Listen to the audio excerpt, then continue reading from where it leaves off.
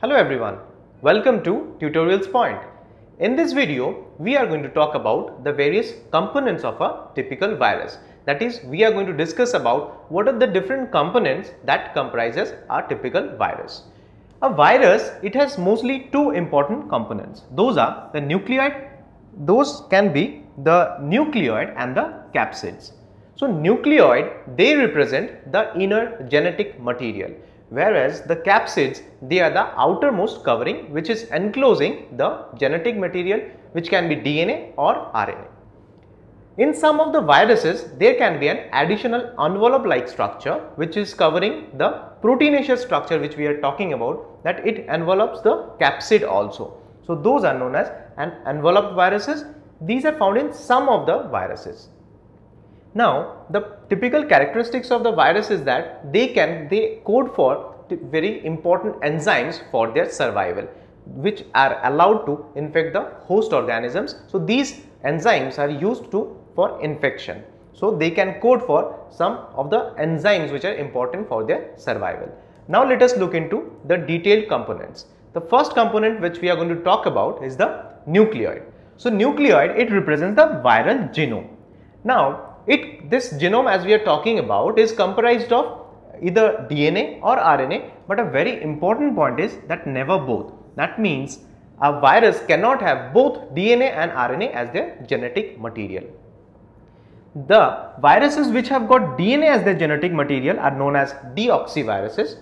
On the other hand, the viruses which have got RNA as their genetic material, they are known as the riboviruses. Now, this classification has been based on the type of nucleic acids that are present.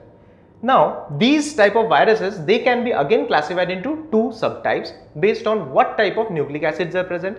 If DNA is present, they can be present in two forms, double-stranded DNA or single-stranded DNA. In case of RNA also the similar cases, like it can be single-stranded RNA or double-stranded RNA. Now, this is a typical structure of a virus. You can see the inner reddish shaded structure is the genetic material. Outside is the bluish covering which is the capsid. It's a protein subunit members which we are going to discuss. This is the covering, proteinaceous covering.